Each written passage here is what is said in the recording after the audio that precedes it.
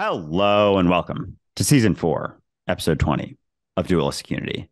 I am enjoying the ability to explore my curiosity. I've gotten back into traveling a bit. Just got to LA a couple days ago, been interacting with more and more people, and just been enjoying learning about people's experiences, what they've been through, what they're currently going through, and just the back and forth that's involved with that.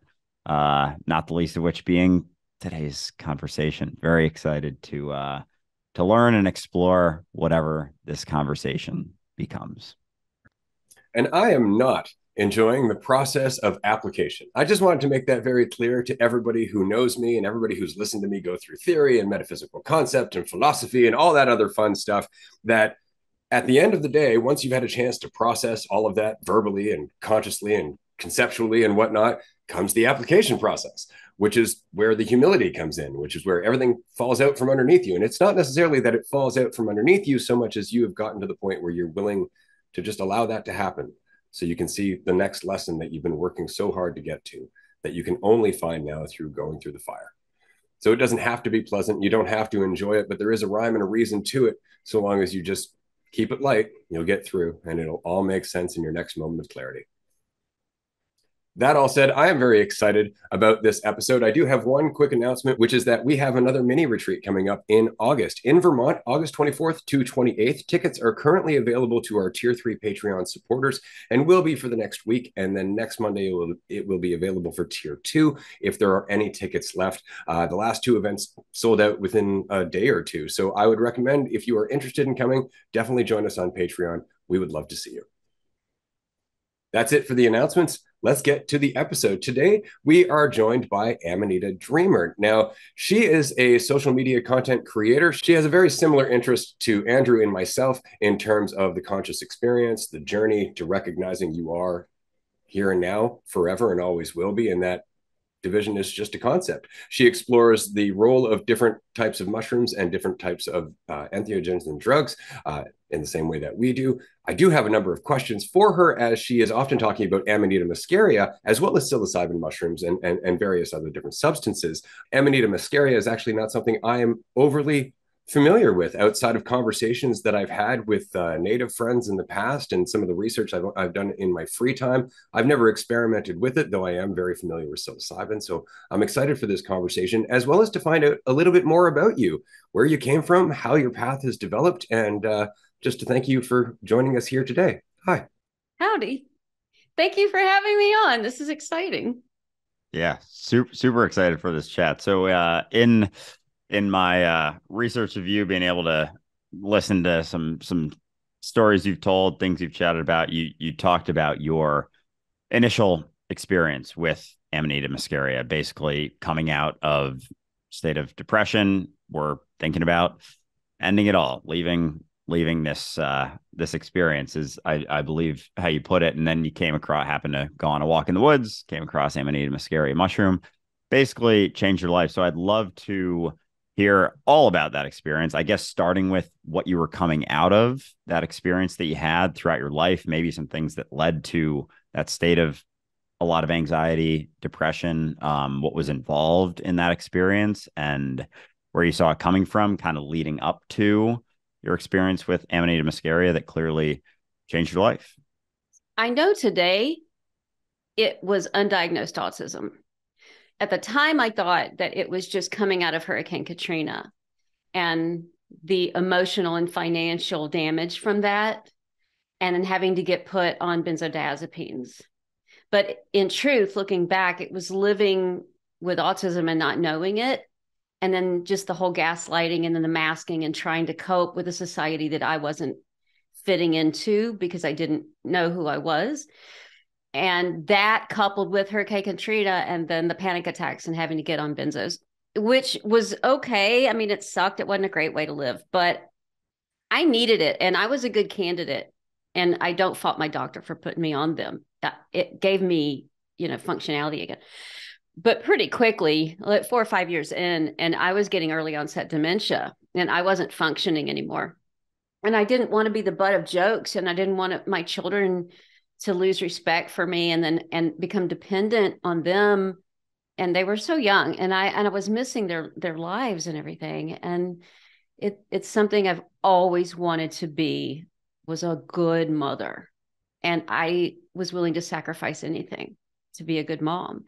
This was taking away everything I wanted to be. So when I started trying to get off of them, because the medical community, they're like, oh, a couple of weeks, you'll be fine, which, I mean, that just started a hell like no other.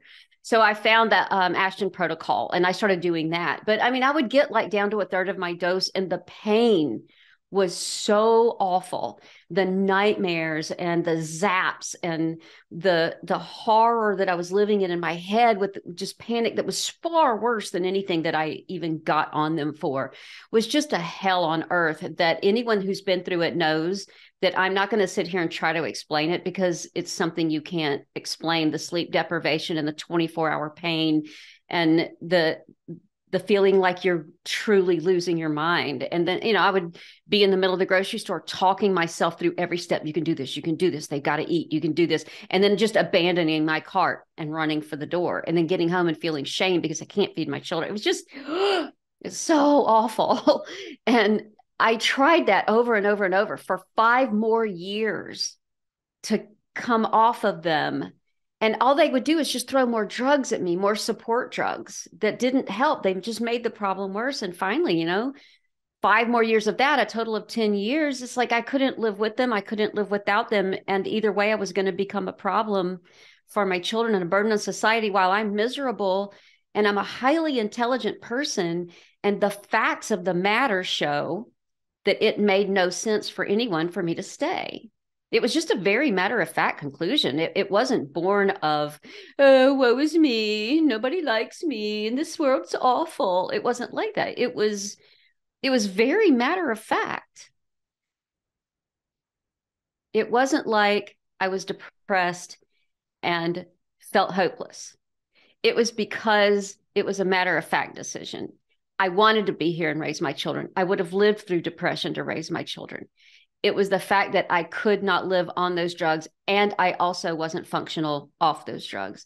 So logically, it was a matter-of-fact decision that it made more sense to leave, not stay. I planned it out. I did everything according to the way my research told me I should do it, to make sure that it was done in the most appropriate way that caused the least amount of trauma other than what was going to happen already. And then I set the date. And I kid you not, the day before I was going to leave, I woke up so relieved, knowing this was my last 24 hours to live like this. And I sat on my back deck, and I heard a voice that said, if you're going to leave the planet, you should come walk out here and see the planet that you're going to leave. It was very clear, crystal clear voice. And I'm like, oh, wow, that's interesting. And all of the drug-induced states that I had been in, all the pharmaceutical states, and hell, I'd never heard a voice like that. It was very profound, pulled me from my chest. I got up and I was like, okay, walked right out the back, right into the woods. And I don't know, 30 seconds into my walk, there's this brightly colored mushroom. And I was like, what? I'd lived here like 5 years on this land at that point and had never seen anything like it. I picked it. I came in the house. I looked it up. It was Amanita muscaria. I was like, oh, deadly, toxic. Yeah, but it's beautiful. And what a beautiful gift from the earth to say goodbye with. And as I'm looking at it, and I saw all of the art and literature, and that it could possibly be in the Rig Veda and the story of Soma and all the religious iconography, and it's in South America and Incan culture, and it's all over the planet. And I'm like, wait a minute, this is not what humans do to a substance that's deadly. This is what humans do to a substance that is to be revered. Something ain't right about this story. So I went down this rabbit hole, and I just kept looking, and then I looked into the pharmacology of it. I wanted to know what was so deadly about it. And that's when I found that muscimol, one of the actives in it, is a GABA agonist, the natural version of a benzodiazepine. And like, I felt like I had been punched in the chest. I was like, I said out loud, you have got to be kidding me. So then I looked up ibotenic acid, found out it's a cholinergic. and hits the glutamate receptors. And the upside and then the calming side. It's a perfect balancer of the fight or flight system. The thing I had been searching for my whole life. And I knew in that moment, I was like, could this really have been the voice of this mushroom that called? No, okay, that's just ridiculous. No, but let me go see if I can find some more just in case this is something I can really use. So I went to bed that night. I woke up the next day. Leaving the planet was the furthest thing from my mind because I thought this could be my answer. This could be it. Like this could keep me here. So I went driving and found them everywhere. I just went harvesting them and drying them and set out to learn how to prepare them and, figure this out. It took me 2 weeks to muster the courage to take it. I couldn't find any correct way to take it online. Nothing made sense. Everything was conflicting. So I said, okay, I talked to the mushroom. I said, well, if you're the one that told me to come find you, then you're going to tell me how to do this. So I set them out on the counter in the kitchen. And I said, how do I use you? How do I prepare you? And they said a cup of water, about 15 grams, 20 minutes ought to do it. Just heard it plain as day in my head. And I was like, okay, why not? At this point, I mean, I felt like I was living like on this crazy borrowed time because technically I wasn't supposed to be here anymore. And I don't know if you've ever spoken to anyone who seriously planned to leave the planet and didn't tell anyone because they seriously wanted to leave and they didn't want to be stopped. Once you're in that position and you're not going to stay, when you wind up staying, you're different. You're never the same again. And it's like this, it's free time now. It's like the rules be damned. I'm not even supposed to be here anyway. I can do whatever I want. If I'm hearing voices from a mushroom, cool. And it was freeing in a way. It was beautiful. So I made it the way they told me to. And I sat there looking at it and I just took like tiny little sips, like a little bit at a time. I just waited to see if I was going to get sick. Took a little more, After like an hour and a half, I didn't feel sick. Nothing bad happened. So I was like, well, I'm just going to get it over with. So I like chugged a bunch of it and I tripped. I woke up the next morning and I just cried because it's the first time in my life I didn't have anxiety. And I never knew that I had never lived without anxiety. And for the first time, not have that feeling in my body felt the body feeling of just feeling free. I was like, if I can live like this, my God, like I want to stay for this. And you imagine that kind of life I could live, the things I could do, the kind of mother I could be. And the pain went away. The ruminating thoughts went away. I slept through the night. Just the joy. It was just like there's no words to describe the hell of coming off benzos. There are no words to describe the joy of coming out of your first real Amanita trip and waking up on the other side of it. That's really interesting. And it leads me actually to a question that I have in regards to the differences between psilocybin and Amanita muscaria, because as you mentioned, it's different psychoactive compounds, is it muscimol and ibutenic acid, which is not a neuroconductor as opposed to psilocybin, which is a neuroconductor. So I would imagine that changes I guess, the type of experience entirely. Is it the cessation of that default mode, of that background noise, or are you actually experiencing more in the way of insight from moment to moment? These are all neurotransmitters, and it is sort of like those of us that are doing this, looking at it and talking to the researchers that are looking into it. Ava Maciejczak is one of the leading researchers looking into the components of this mushroom. And we all sort of feel like that it hits dopamine because there's some precursor activity in there and some components of it that it may also be a dopaminergic. The differences are, well, they don't have anything alike. They're both fungi, and that's sort of like where it ends. The fact that they are fungi that are nootropic, psychoactive, maybe, like that's about all you could really say about them. They have different purposes in our psyche, in our brain, and then to the other side, and the trip experience, and then the mushroom voice experience that you bring back, and then the entities that you see. All of those things are very, very different. But yes, the fact that they are psychoactive, nootropic, and they're both in mushroom packages, that's how they're similar. But then like psilocybin, you can grow on a substrate, but Amanita has to have this very complex mycorrhizal relationship with the trees and the earth around it, and these relationships, and it won't grow without that. So we can't grow them.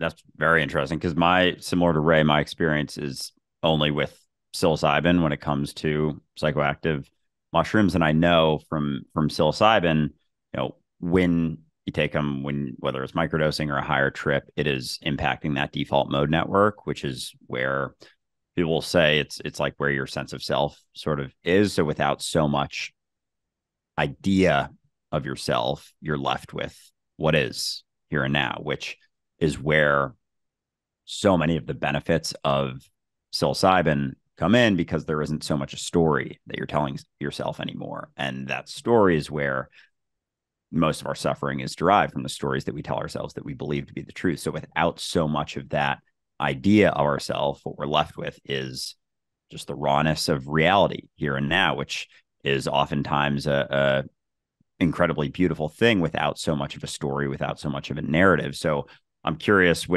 from coming at that from my understanding of the psilocybin, and do you know what the impact from the Amanita muscaria and is, in terms of how you had your experience where you were going through bouts of anxiety, lots of anxiety, and those types of feelings, and then you weren't so much anymore? Was it a cessation of the story that you were telling yourself, or did you see it as a different sort of impact? Or how does the Amanita muscaria, does it have an impact on the default mode network that you know of, like your idea of yourself, or is it a different sort of impact? This mushroom is the self mushroom. So this mushroom, I theorize, works on trauma from pre-birth to age 6, and in my experience, past life. And I don't say that I believe in past lives or karma. And most of the time I don't, except that I continually experience that with this mushroom. This mushroom is the ego mushroom. It is the be a human mushroom. It deals with your life here on earth and wants you to have a human experience in a healthy way. Whereas psilocybin is going to deal with your relationships with others, other living things, how the trees are sentient, the wind is sentient, and if you take enough, the off-planet beings and entities that you see, right? But the Amanita is about yourself. So let's say I lose my best friend. We've been best friends for 20 years. And she gets into a relationship, and then all of a sudden we're fighting all the time. And she says, well, we're done. And then I'm devastated. So the first thing that I would do is take Amanita. And Amanita would help me deal with the grieving and the loss. It's a heart-centered mushroom. It helps you focus on your heart and on grieving and on sadness. It has muscarine in it. We have muscarinic receptors in our heart. And it helps you reconcile your sense of self, and that you are stable and you're okay. And you need to grieve and own that. And that's part of the beauty of the human experience. And then you take it to the psilocybin. And then on psilocybin, you learn about your relationship to this person, the forgiveness, the understanding of why they're doing what they're doing, the ability to let them go, the karma maybe that you had in it, or the things you needed to work out with that person. And then you come back to the self again. You can take Amanita again and deepen that understanding with the self, the scars that are left behind, the parts of you that needed a friendship maybe 5 years after you knew it was probably over, but you hung on. Why did you hang on? And then it deepens your ego. And it is my opinion, this is from the Amanita that I've learned this. The ego is not what's bad. Ego is the vehicle through which you be a human. You get the meat sack to be physical and play in gravity, The ego is that package through which you get to have the motivation and those goals and the feelings associated with it. The mind then is the story. The ego is not good or bad. So people that are not doing the right work, not getting the therapy, they're going to make crappy decisions. They would use Amanita then and get even more narcissistic, and it can be dangerous that way. The people that are not narcissistically inclined, that have been beaten up by life, that have had their sense of self shrink to the point where they're planning to leave the planet. Like when you withdraw, that's your ego getting smaller to the point where you're so withdrawn, you don't even identify with wanting to be on the planet anymore. And it is my theory that that's what aging is. And if you age beautifully and gracefully, you finally come home to the self, so that you are so detached from being here that as you age beautifully, you love it here. And at the same time, equally, you're cool with going when it's time to go. And that ego, when you take Amanita, it helps you own your body, your human experience. And you stand up and you say, oh yeah, I got shit to do. I want to play. And then you can feel your energy get bigger. And you occupy the space that you're supposed to occupy beautifully. And then that motivation, that drive to go play in it, to write a book, to travel, to be a better human, to laugh, that drive, Amanita just gives you drive. So it is the self mushroom, but you've got to balance that with psilocybin, which is the awareness of others and other experiences and how you are completely connected to other. And then the DMT experience, which is intergalactic. So it's like from the self of the Amanita to the interconnectedness of the earth and the off-planet beings of the psilocybin to the DMT intergalactic universal. Is this all a game? Who's the architect? Is this a karmic prison? You know, so it's like from the big to the self. That's really interesting. It kind of leads me back to the question I was attempting to ask earlier, which would be regarding the subjective experience, because I'm always hesitant towards ascribing any particular purpose to any particular entity or substance whatsoever, because it really is what we do with it. And when it comes to the subjective experience of quote unquote getting high or tripping out or anything like that, it really is the subjective spectrum of how relaxed we are. The more relaxed we are, the more we go to that higher and higher place, which people often associate with like DMT, but isn't necessary by any means. And so you were mentioning that, Amanita tends to draw you back to the here and now. I've always found that psilocybin does the exact same thing, depending again on what you're doing with it. But that with psilocybin, it does tend to lead more towards the continue to relax past that, continue to relax past, even your assumptions of what here and now is, which is why I've never had the experience that psilocybin ever taught me anything about others. I always found it always taught me that there are no others, that there is in fact just me here now, right? And that helps me to empathize with others, just because I recognize that we're one and the same. So I guess my question is back to Amanita. Do you find that it's more of just the cessation of overthinking rather than the stimulation of new and insightful thoughts? Do you find it's just bringing you a little bit easier into the present, so there's not as much tendency to reach for a story? Or is it very much dependent on what you want to make of it? Because you were mentioning that for you, it immediately brings you back to like 1 to 6 years old. Well, I imagine that's a part of your work individually. I don't know if necessarily that would have the same impact on me.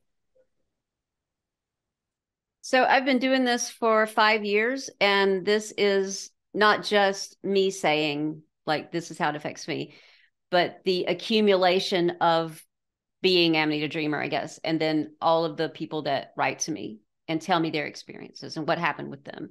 And when I first started, the few people that sort of showed up and said, oh my God, yes, I love this mushroom.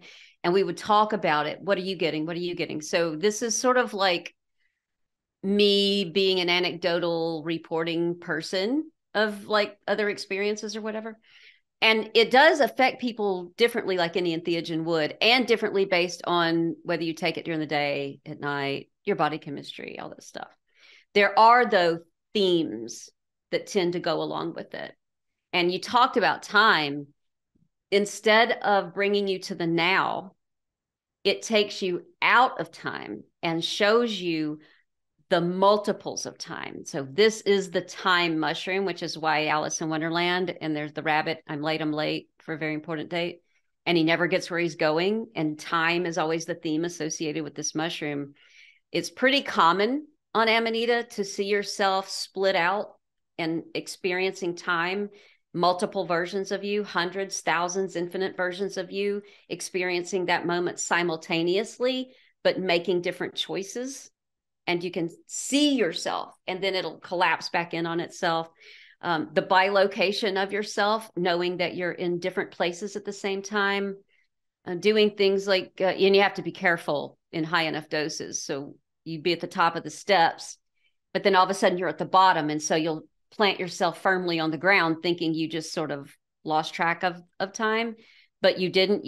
You went forward in time where you were at the bottom of the stairs. So you can wind up hurting yourself because you're still at the top of the stairs, but you think you're at the bottom. And I tried to cook on it one time jumping all over the place, thought it was at the beginning when the pot was still cold, and touched it and burned myself because it was later when it was really hot. You'll be heading outside, but then all of a sudden you're back inside looking at the door, trying to go back outside again. So you travel back in time. So it messes with time, but once you use it, then you will have this continue even when you're not on Amanita. And it was one of the first things it showed me about anxiety, was being steeped in human time with a clock is the source of the bulk of anxiety. And that we all have internal time. We are time. Each of us has a different time. We move in time differently. We have a different internal rhythm, different sorts of energies in how we function. Some of us move more slowly. Some of us think more slowly. Some of us with a different neurotype, like an ADD neurotype, interact in the world with different time, that, you can experience time in different ways and can have blanks where you don't track time. And then there's, autistic time. There are people that just have really high metabolisms and they experience time differently. Experiencing time is a very unique thing. And you create that time as you move forward in time. And now that I've been taking Amanita for 5 years, I'm finally living in my own internal rhythm and time. And there was an adjustment period there where I couldn't keep up with clock time. So I had to have a lot of scheduling and, different alarms and things to help me until I learned how to make that shift to living on my own time and then interact in the world on a clock, on a 24-hour clock. So it was the very first lesson for me about anxiety and learning how to rest and work and slow down and breathe. And then it was compounded on psilocybin this last trip that I took. One of the last things they told me in my notes to send me home, they were like, just slow down and breathe. Just slow down. And on psilocybin, I get the here and now. That's what's so beautiful, because you're so steeped in how beautiful everything is. And there's no time. There's just right now. And the Amanita's like, yes, see it. But also there's 15 other times happening, or 100 of them over here. And they're all you, and they're all happening simultaneously. So you can speed up time and you can slow down time. So if you're experiencing something you don't like, you can speed it up. If you're experiencing something you want to really enjoy, you can slow time down. And that's what I've learned to do on Amanita.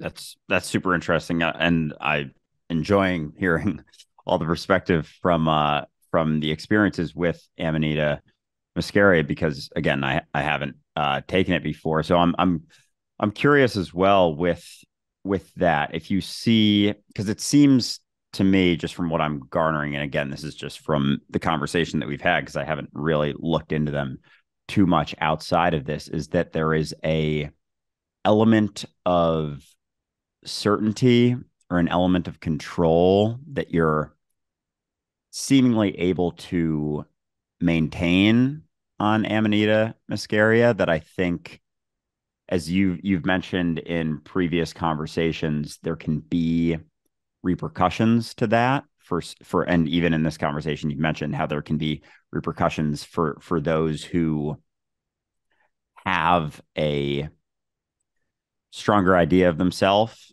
that it can then exacerbate that and take them to a spot where they can become very narcissistic. They can feel very powerful. As in a way you've described it before, it almost reminded me of not to compare the two, but like almost like a cocaine type high where you feel like you're still able to maintain a sense of certainty and control. Whereas psilocybin, I've always seen, and in my experiences with it, a cessation of that false certainty, of that idea, of that illusion of control, because through that you can recognize that, okay, I never really had control, and you recognize that you have influence here now though, and so that becomes more your priority is where you're at. And on Amanita muscaria, it seems like there is a ability to maintain a story, and through that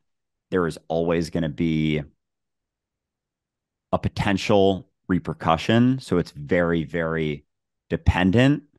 So it's almost like it makes me hesitant about that someone could maintain such a strong sense of control, because oftentimes my perspective on anxiety is that it's the idea that we ever had control, that we feel like we're losing it, is when anxiety arises, as opposed to coming at it almost from the root and recognizing that you never really had control. So when it feels like you're losing it, it's just recognizing, oh, I've never had it. Oh, I've never known where things are going. Oh, I've never had certainty. Do you think there could be a potential repercussion to allowing and through this specific substance, allowing people to maintain a sort of sense of certainty and sense of control with things? Or do you see that as more objectively beneficial to someone? It's going to magnify what you are. So if you are the kind of person who believes that you can control everybody and everything, then when you start taking Amanita in the beginning, it can conflate that, but only temporarily. This is the two-sided mushroom, with the red and then the white spots, the ibotenic acid that it's got in the beginning, and then you convert it to muscimol. So there's those two medicines. The double-sidedness of this thing is, yes, it gives you a very good sense of self, but it's not in the head. It's in the heart. And it lines you up with the largeness of the universe and energy and spirit and the joy of being here through the heart. It has been my experience. You can't think through the lens of control when you're living through the heart. It's a language the heart doesn't speak. So if you want to try to use the medicine, and so you keep taking more of it, but you're not doing the work, you're afraid to feel. And I see this a lot with people that love to trip and leave and love ego death.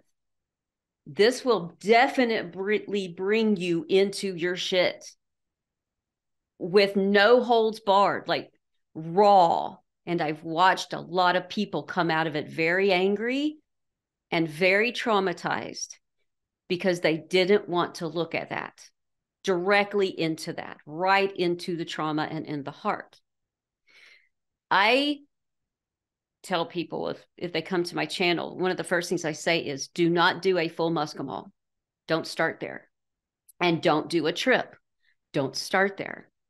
Convert it about 50-50 so that you've got the Loki side, the ibotenic, the joyful, the playful, the up, the dance, the energy, the movement side, half converted with the Thor, logic, deep work, heart, pain, trauma, down, shadow work side.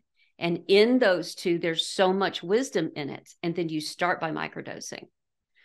Because if you do that and you work your way up to a macro dose and you spend months with it, you get in the heart space and you start having this time distortion. And the very first thing you learn is a lack of control. Because when time isn't anymore, there's nothing left to control. Time is the foundation of all of it. And when you truly finally come home to the self and you respect yourself and you love yourself, you automatically know that about the other. This is the boundary mushroom. And as soon as you realize your boundaries, you wouldn't think of crossing them for another. And it creates that respect. So living through the heart, knowing who you are, finally loving it. By proxy, then you don't want to tread on someone else's sovereignty. That's really interesting. I'm very curious about it. I did want to mention to our listener very quickly to do your research. Absolutely. Reach out to Amanita if you have any questions, because as with every substance, there are a lot of questions and considerations. What I thought was really interesting specifically was that Amanita is not regulated in the States. I thought that was really interesting, given the warnings and some of the stories that I've been told by a great deal of my native friends over time. Just that it is so overlooked, and I think largely because it can be so poisonous, it can be so dangerous. So definitely for anybody listening, if you have questions, do your research, do your due diligence for sure. The only state that regulates it is Louisiana, but yeah, it's legal in the United States. I think that it has escaped regulation mostly because it doesn't give you the traditional psychedelic experience that the others were known to do back in the 70s when they started all that coming down on everything, on the drug laws and everything. It just wasn't one that was really hailed as the peace, love, and understanding, burn your bras and, your draft card kind of thing. And again, I come back to the fact that it is not as recreational as it is deeply healing and medicinal. And people can recreate with psilocybin and DMT and all the other things and just truly take it and just have a blast outside of the healing work with it and outside of, the whole nature of reality stuff. You just have a blast on it. You can with Amanita, but after you've developed a relationship with it, but it's not going to give you the same kind of fun, but you can definitely recreate with it. And I do. And especially with my friends that use it a lot, we get together and recreate with it. And it's a much better recreational experience than alcohol and a great night's sleep. And you just feel better the next day. But it's a different kind of recreation after you've done that inner healing and that you've come home to the self and you've healed your shame. This is definitely the shame healing mushroom. And the very first thing it brought me front and center with was my shame. And it hammered that whole shame thing with me for years before I finally took it to the psilocybin, and these entity machine elf assholes in an alley sort of held me down and stole shit out of my brain and my heart. And it was a pretty crappy experience. But finally, in integration therapy, I realized once the Amanita healed the shame, it was rotting inside of me and just sitting there putrid, and the psilocybin yanked it all away. And I'm not saying I don't have any left, but it doesn't cripple me anymore. And once you can deal with your shame and come home to yourself and love yourself, you can recreate with it all you want, and there's nothing to fear from it anymore. Now, that actually leads me to another question, because as you were saying, it's not the same as psilocybin. I know that Amanita or muscimol has been used to treat epilepsy and Parkinson's with some degree of efficacy. Do you know if it's been used to the same capacity in terms of treating addiction or treating childhood trauma, that kind of thing, from the same standpoint? I don't know about any of the research on that. And I know psilocybin is being heavily looked into in that regard. And I was just wondering if there's any research you could share with us that you might be aware of. There are no clinical trials for Amanita. There are no oral drug studies with Amanita in humans. There's one oral rat study. That's it. This one single one. It's never been repeated. There's no official use of Amanita to treat anything. And when I first started my channel about 4.5 years ago, nobody was even talking about the mushroom. There's nothing about this mushroom. It's because of my advocacy and doing what I'm doing and talking directly to research and scientists, asking for the research, saying, this is what I'm seeing anecdotally. This is how I'm working with people. This is the feedback I'm getting. Please do research on this. That my hope is eventually, yes. I'm trying to start a page on my website of just practitioners. So people that want help to trip, to heal, to use this at high doses can find someone to do that with, and to find a therapist that does integration therapy with this mushroom. I have just one person that you can do integration therapy with. I have one shaman out in San Francisco that helps people with high dose experiences. And this is after almost 5 years of doing this. So my answer to your question is no. However, anecdotally in my community, what I hear, what we're doing, and I make smoke blends to help with dopaminergic addictions, alcohol, cigarettes, opiates, that kind of thing. And sometimes coffee, but I don't think coffee's a bad thing. But anyway, that's what people are working with this mushroom on, those kinds of dependencies and addictions, but also coming off cannabis, because the things that they were using cannabis to treat, Amanita seems to also do just as well without dulling the sleep experience. It is the sleep mushroom. It will make your dreams come alive. It does the bulk of its work in those theta and waking sort of REM areas. So it's sort of the antithesis to cannabis, but there are gating issues that I don't understand yet. I have a theory. I've been looking at the glutamate pathways and glutamate channels, and I think I found where I think the gating issue is. So if you use cannabis a lot, you won't feel anything from Amanita. There's something in the endocannabinoid system there that I believe the cannabinoids are locking into, that are blocking the actions of ibotenic acid and muscimol. And then there's issues when it crosses the blood-brain barrier. And I think that potentially mannitol that's in Amanita is doing something there in the blood-brain barrier where it opens that gate, that there may be something in cannabis that's blocking that receptor, that's not allowing it to cross the blood-brain barrier, so that you may not get the body high, but people report still seeing these differences in time, still feeling a strong sense of self, still dealing with shame. And it seems like they're getting that motivation and the strength and the things that people report from Amanita, even though they're not feeling it at all. They're saying, I got nothing. And yet they're reporting 2 or 3 weeks out how different they feel. And then they tend to be motivated to get off cannabis, which can be pretty difficult. But a lot of people that when they get off cannabis wind up replacing it with Amanita. And now I forgot the question you asked. I think you pretty much Did I covered, get it? unless Ray. Oh, yeah. Nervous system disorders, pain. So I believe that it's healing. Oh, I know it's healing. A lot of my pain pathways that the benzodiazepines damaged, although caveat, I can't separate it from lion's mane. Very shortly after I got off of the benzos, I learned about lion's mane, and I was concerned about the dementia. So I took really high doses of lion's mane for about 9 months, and then, gave my liver a break or whatever. And it has given me my brain back. But I also see ibotenic acid used topically. I started pulling out, doing like an oil extraction and putting it on nerve pain, and within 20 minutes it's gone. And there is a study done by Sight Wellness. It's a corporation was one of the first to make like an official product, and then they did a drug trial on their patented version of muscimol that they call it's trademarked, and then they did a clinical trial in India which showed that it was generally safe for human consumption. So they got the FDA to at least give it that designation, but it's only their patented thing, not the mushroom. But that it improved stress and sleep. which is the only claim they can make. They can make it, but I can't make it.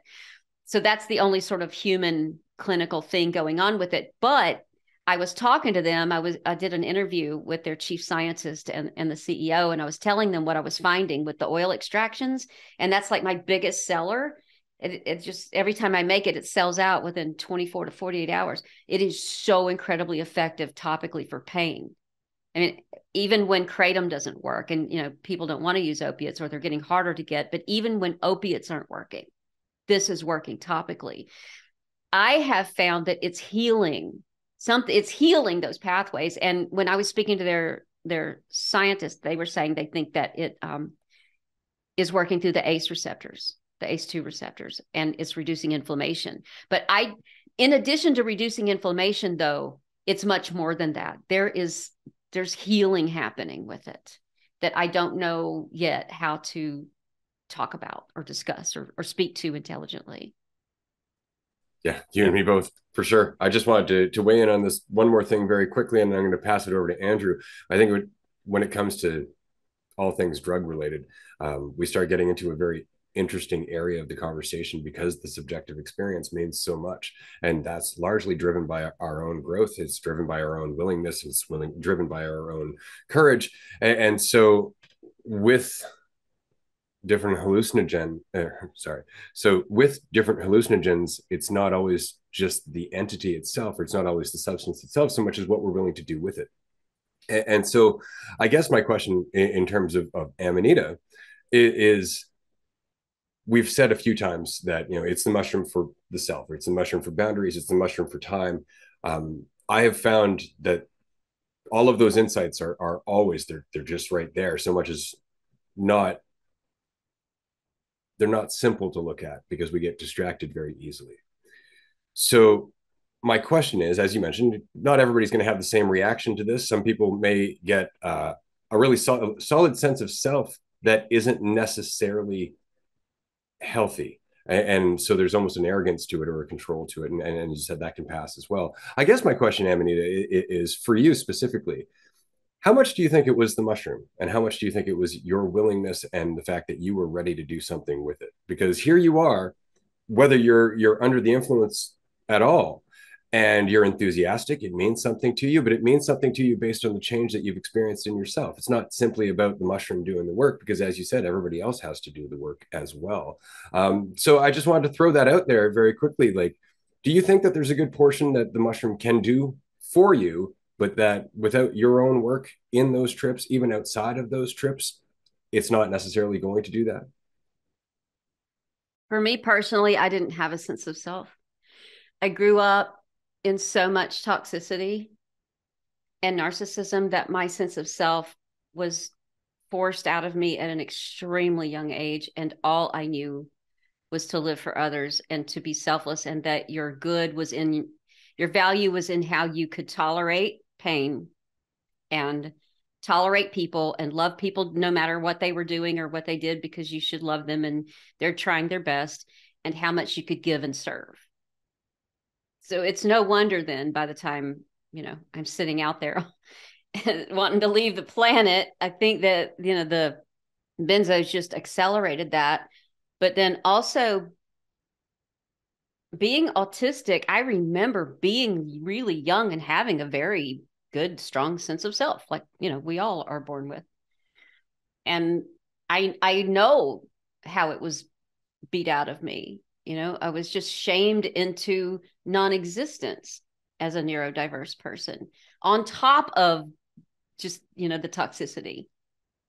When I say this mushroom gave me my sense of self back, it took away all of the everything, the programming for my whole life, and then reminded me of that little 3-year-old squatted down looking at the ants and thinking that that's all there was in the world, was the beauty of these ants in this moment.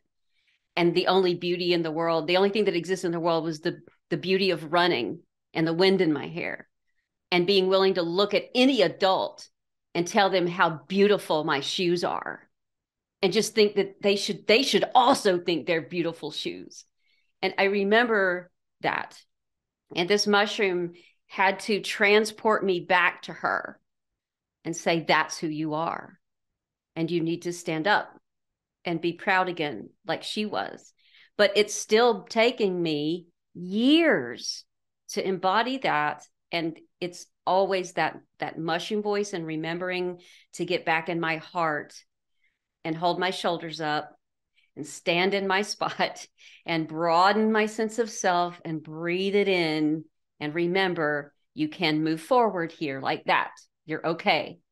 You're not arrogant and egotistical just because you're sure of yourself in this moment.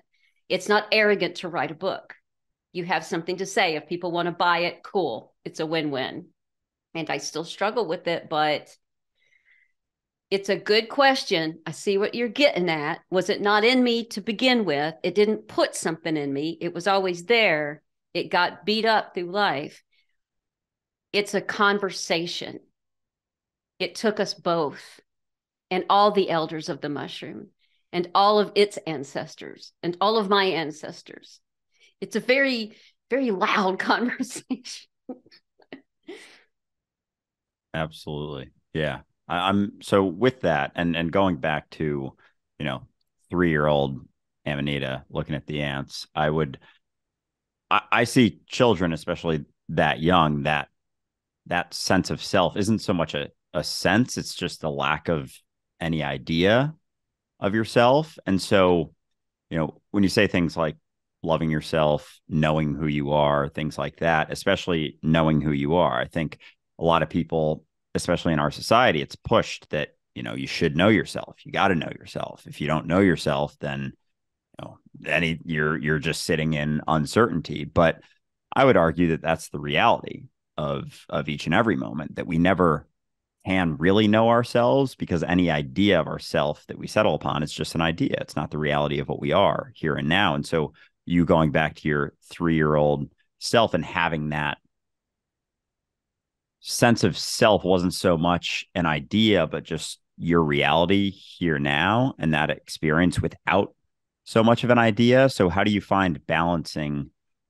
Do you see a benefit in maintaining an idea of yourself, or do you think what a lot of this comes down to is the cessation of needing to feel like you have to maintain an idea of yourself, positive or negative, and just being where you're at? Because that's where I see the freedom that children experience is through a lack of, what this means about me. It's just, it doesn't mean anything about you, because any idea you settle upon isn't the reality of you. So I don't have to maintain that so much. And that's where freedom is found.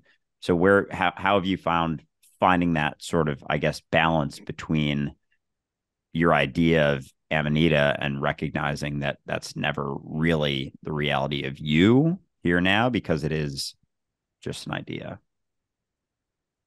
My idea of self now, finally, and looking back on little her, is experiences. And when I was 3 and 4 years old, I always dreamed of traveling and all of the places that I would go and the things that I would experience. I lived in the future as much as the present, being just blown away by the now, but also aware that I had a body and it was so cool. And just so fascinated with my hands, so fascinated with how fast I could run, so fascinated with how loud I could bang a spoon on a pot, and just how loud the sound could get. And I was doing that, and experimenting with the boundaries of this tiny little body, and what can it do, but then also what's it gonna do.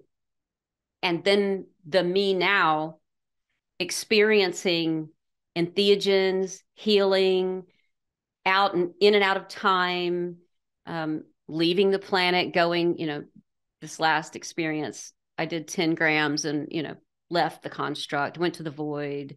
In other trips, I've been to the Intergalactic Council or met the architect or whatever. And I have like some favorite off-planet beings. And the thing that I keep coming back to today is that it's about experience. It's not about time, because you can only be here now or multiple nows. And it's not about the story that you're telling yourself, because that's just a story that you're telling yourself, which you can just change. It's about experience. And I want to experience duality, gravity, emotion, cheesecake, tripping, conversation, travel. And I want to do it through these eyes while I can, because once it's dissolved and goes back to wherever it is or ceases to exist, that's the end of this experiencing. And what this has done now for me is I realize just how beautiful it is to be here, and also how very limited the time is to be here and to experience. For me, for this particular package that I'm in, it's about experience. I choose to selfness myself because I'm not afraid of it anymore.